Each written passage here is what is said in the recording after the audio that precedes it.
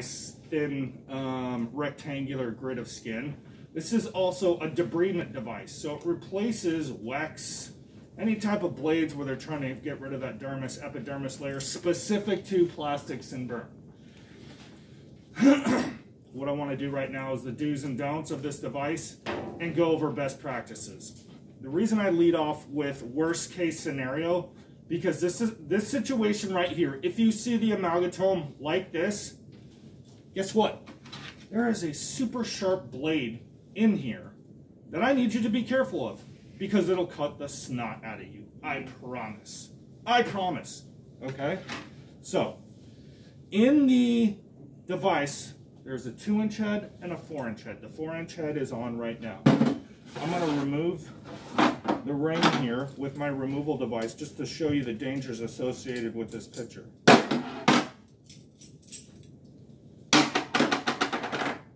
This is the blade. See where it's blue on the outside? That's where you touch it, not on the inside. I promise you, it'll cut you, and it'll cut you good. Okay, can everybody see? You got the blue, see how I'm handling it like this? That's what you want to do, okay? So, if this blade, for whatever reason, upstairs, they forgot to remove it, this locking ring locks the blade in place. If you see the amalgatome with the locking ring on, okay, red lights should be going off, some kind of light should be going off, right? Danger, the blade's still in there. Please use the removal tool, not your hand, like so. There's a 4-inch cutout specific to the 4-inch head. There's a 2-inch cutout specific to the 2-inch head, and then for the locking knob right here, which I'll get into in a second. So, safety first, 4-inch into the ring. There are notches on the ring. You can remove it very easily. Once at this point, don't start digging with your hands or grabbing pickups to remove it. No, no, no. Just turn this thing over, okay? There we go. Good to go. Now we're in a good position to win. So, this device is also pneumatic, so it runs off air. What do you guys typically do with pneumatic hoses? Like, what are some good rules of thumb? Hand wash. Hand wash. Yeah, hand wash, never through the wash, right? Okay, so with our hose, upon coming down from the OR, just wipe it down. Wipe it down and put it aside. Why? Because it can't be submerged, it can't go through your hand washer. We're gonna bring it back to the kit once everything else has been through the washer. Make sense? We cool with that?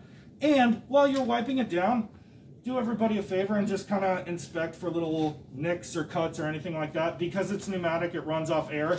It needs to hold the pressure to run the device to spin the blade, okay?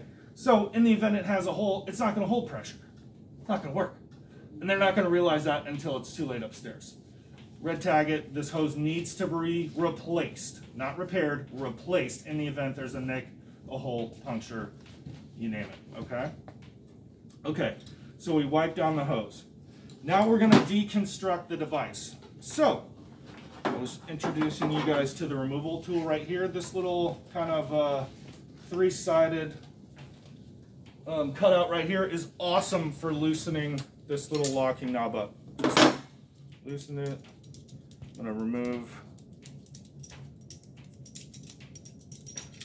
the 4-inch head from it. We are not done at this point. There's something to kind of take away right now. The blade, and this next step is the most important. Why? Because there's still a ring and a nut attached to this handpiece that need to be deconstructed in order to properly reprocess. So, I'm going to grab the wrench. It's got 4 little tabs, and you'll feel it sit pretty comfortably down here. And what we're going to do is we're going to turn clockwise to remove them. Okay, so this is what I just removed from the handpiece. Super careful. The device will not work without these 2 pieces. And secondly, they're the smallest and easily replaced. They're sometimes rolling, so just be careful.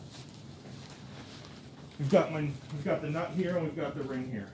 Make sense? Okay. So we put these back into the set without the hose.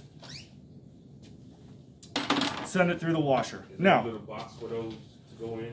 Something. There's a little place in here, and there's pictures inside of the tray that specifically identify where things go. So there's not anything external, but there's a picture inside here that would indicate exactly where all these places go.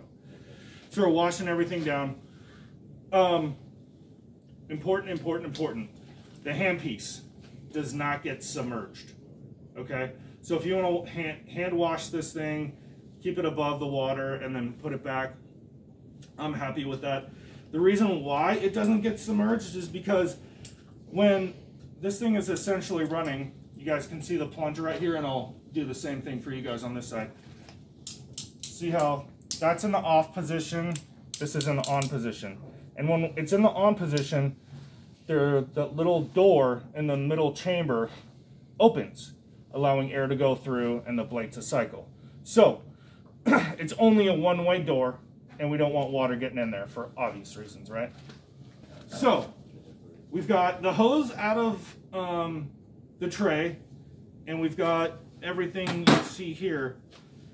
One last step before we put it in the reprocessor, and that's putting the nut and the ring back on the handpiece, okay? So I'm going to show you how to do that. It's really easy, but it's super easy to screw up too, so try and pay attention.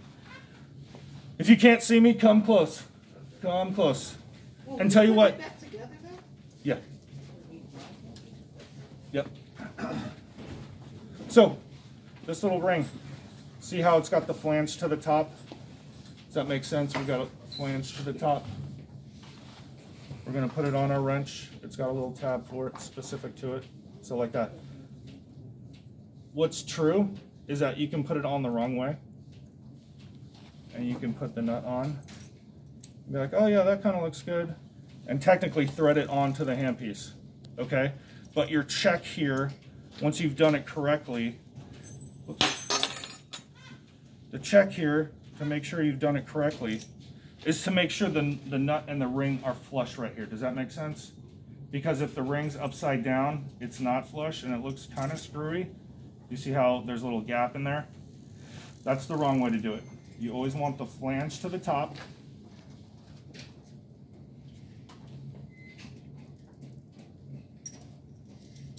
And create that little area that's flush, okay?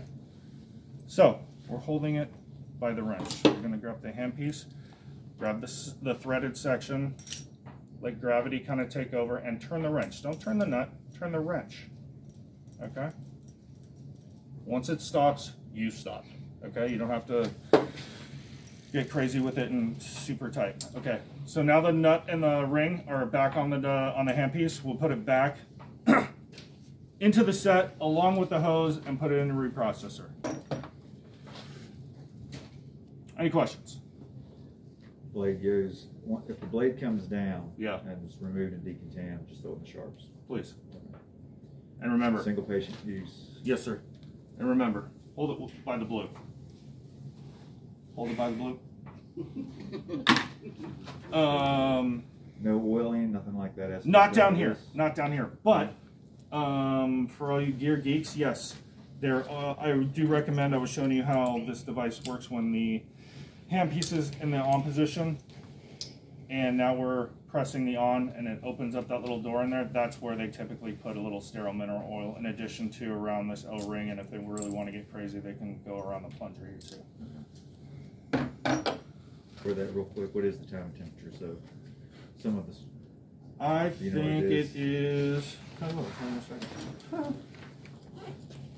while he's doing that, one thing I want to make sure we get a count sheet for this.